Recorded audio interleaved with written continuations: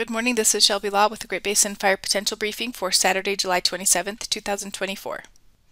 Fire potential impacts for the next couple of days include some wind and some continued thunderstorms. Today's really the last day of more widespread thunderstorms, and that's mostly just across eastern Idaho, up into western Wyoming, and far northern Utah. Some of these storms will be definitely on the wetter side across the southeast here, but there may be some more isolated drier type storms up in the east central Idaho mountains.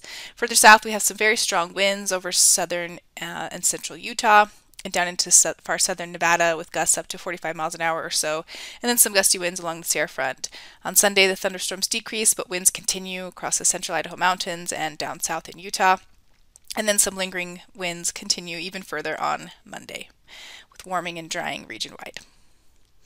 Yesterday was a pretty active day for thunderstorms, mainly across northern and central Utah and up into western Wyoming, and then there was this little band across central Nevada.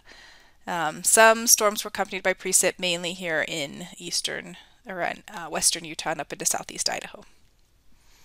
Initial attack from yesterday shown here with the red dots. We did have some moderate initial attack, mainly across the areas that we've seen recent lightning in Utah, eastern Nevada, and up into western Idaho. Current ERCs are shown here with lower values across eastern Nevada and parts of western Utah, where we have seen a few days of wetter type thunderstorms, and some lower values across southern Idaho as well. The high values still remain over the central Idaho mountains, western Nevada, and parts of western Wyoming as well. Taking a closer look at a few areas here on the Payette, the values have come down quite a bit from those record-breaking values just a few days ago, and they're expected to stay leveled out here in the green for the coming days. And then in northwest Nevada, same kind of story. The values have decreased steadily over the past week or so, with a more significant drop in the last couple of days to right around normal for the time of year. Satellite imagery for this morning shows this area of low pressure over northern California. That's really enhancing the winds across the southern Great Basin, bringing some gustier winds to the Sierra Front area, and then also allowing some moisture to continue to move up into eastern Idaho, western Wyoming for those showers and thunderstorms this afternoon.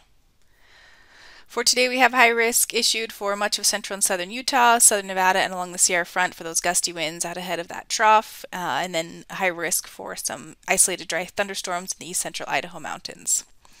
Closer look at those winds show a large area of gust 40 to 45 miles an hour in Utah and southern Nevada, and then gusts in western Nevada as well, though not as widespread. Minimum relative humidities are also quite low in these same areas, down into the single digits, with higher relative humidities over the north and east.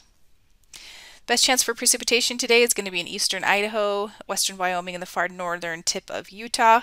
Some more isolated, drier type storms are possible over the east central Idaho mountains. Maximum temperatures are on the cooler side today, as that low tracks through the area with highs in the low 80s up north, and then highs near 90 in Nevada and Utah. On Sunday, the moisture really moves out of the area for decreasing thunderstorm activity, but we just still do have those winds in southern Utah. And then some winds moving into the east central Idaho mountains as well. So closer look here at the relative humidity, drier air expanding across a larger portion of the geographic area. Minimum relative humidities in the single digits to low teens across the Utah and Nevada. And then we'll see those gusty winds once again in Utah and then up into eastern Idaho and western Wyoming. On Monday, another trough moves into the Pacific Northwest, but we're mostly going to be dry and breezy still in the southern Utah and in the east central Idaho mountains ahead of that next little trough.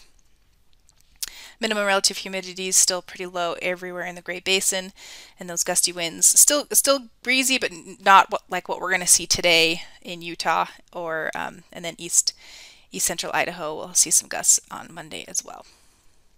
The 3-day precipitation totals are shown here, reflecting mostly what we're expecting today with that moisture in eastern Idaho, western Wyoming, and northern Utah.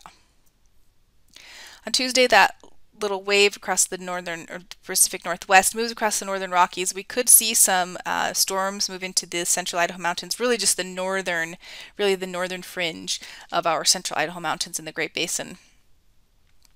We don't have any high risk for those events. There could be some precip associated with a few of those storms.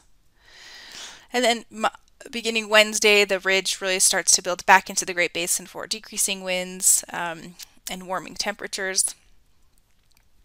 On Thursday, the center of the high builds in towards the Four Corners area, which will allow a little bit of moisture to return to the southern Great Basin. We don't have any high risk for thunderstorms just yet, but we will be keeping a close eye on any returning moisture.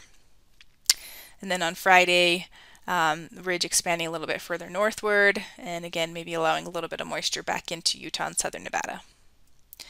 The extended forecast, or the 7-day precip total, still showing the short-term precip in northern Utah and eastern Nevada, and then we see a little bit of a chance for precip over the northern central Idaho mountains here in that Monday to Tuesday time frame with that next little wave moving through.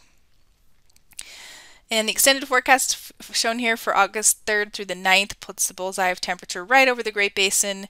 Very warm, very hot, above normal. And then we see a bit of a chance for some above normal precipitation, mainly to the southern Great Basin and back into Nevada, with some more southerly moisture returning. That concludes today's fire potential briefing. Please check back tomorrow for the latest updates.